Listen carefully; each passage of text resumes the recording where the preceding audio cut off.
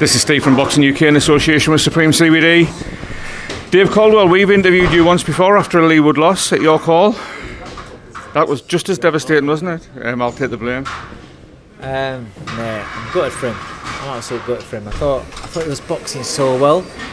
I thought he got off to a little bit of an erratic start where he was exchanging a little bit too much. He was probably doing a little bit too much with the tension and everything. And then he settled down, got stuck to his game plan. I thought he boxed really well, controlled the distance, was taking up space with the lead hand, walking Lara onto shots beautifully. And I thought he was chipping away, wearing him out, stabbing him to the body, hurt him a couple of times. Yes, there were times when every so often, you know, Lara would have some success, but he just made that mistake, didn't he? He exchanged through a hook with a hooker and got beat to it and paid the price, and that was it. There wasn't long left in the round. I've heard everybody asking the question, was Ben Davison right to stop that fight? I'll change that. Would Ben Davison have been neglectful not to stop that fight?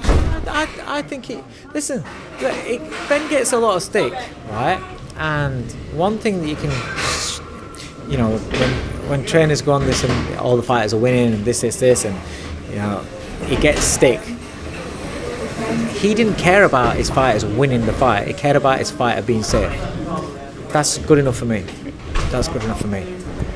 There was a little bit of a melee in the ring at the end. Did you see what it was? I heard that Lara had spat at Josh Warrington.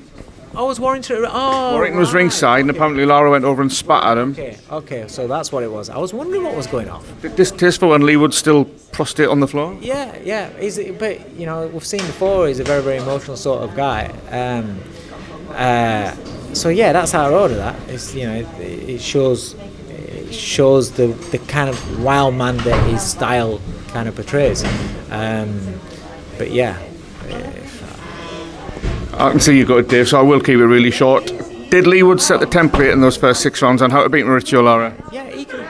Listen, this is why Lara was a better man tonight, because he won. Can't take that away from him. No matter, he was losing, but he won the fight. He's a better man tonight. But Leigh Wood's showed that he's got the capabilities of reversing that result. Leigh Wood can beat Mauricio Lara, without a doubt. Will the rematch carry the same risks of him getting knocked out again? Obviously so, because Lara's proved he can knock him out again. But is it a fight that you'd want to see again? Because it was a good fight in there. I think everybody would want to see that fight again. Just personal one, Dave. What's next for you? Your table?